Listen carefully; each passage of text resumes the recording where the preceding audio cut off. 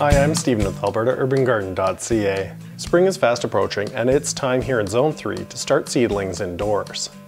Today I'm going to go through the different phases of seed starting that I do in preparation of the growing season.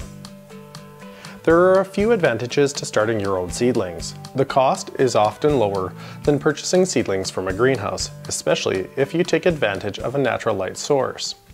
You can also select more unique varieties that are just not available anywhere else. Finally, it helps me extend my gardening season by allowing me to enjoy some greenery indoors while I wait for spring outside. In order to get started, you will need a few things, including a light source, so a south or southwest facing window, or appropriate grow lights, some potting soil.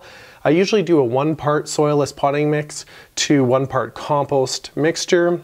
Recycled containers are my preference, water, thyme, and seeds. Optionally, some trays for bottom watering, and a seed starting mat to keep the heat or the temperature of the soil higher. It is important to know the last expected frost date in your area. A quick Google search usually helps you find this out. What I do with this date is I count back in weeks to figure out when I need to start my plants. You can usually find out how far in advance you need to start your seedlings by taking a look at gardening books, online, or even the back of seed packages. For the purposes of today's video, I'm going to address the timing as it relates to Zone 3. The vast majority of the crops that I start ahead of time are planted in 4 main waves. Before the end of February, early April, early May, and late May. I'm going to name a number of varieties that I'm going to be planting, and if you're looking for seed sources, take a look at the description below. Over the last few years, I've been looking for crops that produce well in my garden. Once I find them, I generally keep growing them to ensure the best possible harvests. That said, a number of the new varieties I'm going to grow this year have been inspired by my son.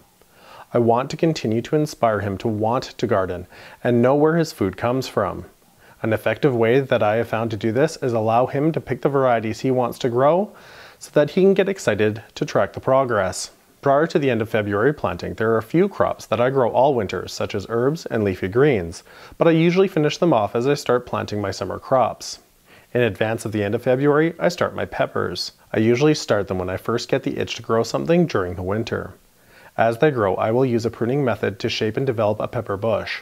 Anecdotally, in my cooler zone garden, this allows me to produce heavier crops of peppers.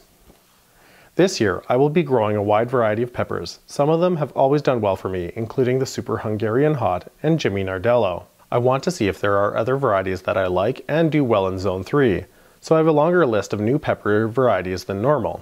I will be trying Italian pepperoncini, banana pepper, violet sparkle pepper, and Mira sweet pepper. It is also a good time to start perennials from seeds such as the goji berries that I have and the hot pink berry strawberries that I'll be growing in hanging baskets this year. The next wave of plantings is in early April, 6 to 8 weeks before your expected last frost, and I generally focus on my summer crops such as tomatoes. Last year I found a few new varieties that I'll be growing again this year, including the Sun Sugar Cherry Tomato, Pink Brandywine, and Sweet Million. To this list of tomatoes, I will be adding new ones based on your feedback over the years, including the Sun Gold Select, Pink Vernissage, and Taxi Organic Yellow Tomato. In the beginning of April, it is also a great time to start your leafy greens such as kale, Swiss chard, collards, sorrel, and herbs that you plan to grow outdoors. In early May, 2 to 3 weeks before the last frost, I will start both my melons and my squash. I have tried to direct sow them in the past with limited success. The years where I've had the best results were when I started them a few weeks earlier and transplanted them into the garden. Often what I'll do is I'll start them outside, taking advantage of the natural sunlight and eliminating the need to harden them off.